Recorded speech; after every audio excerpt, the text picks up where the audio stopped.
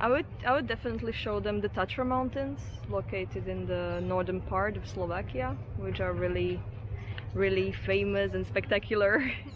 Yeah. What do you think are spectacular about the mountains?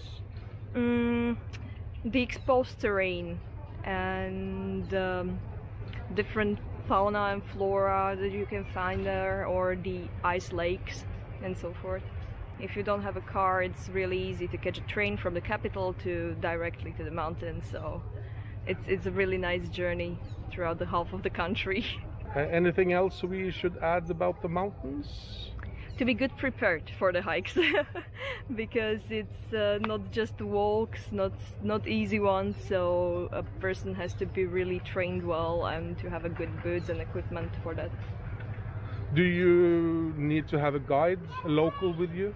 To the majority of the peaks, no, but there are some peaks where you have to have your guides. But otherwise, the trails in Slovakia are one of the best marked ones in the world, so it's easy to get there alone.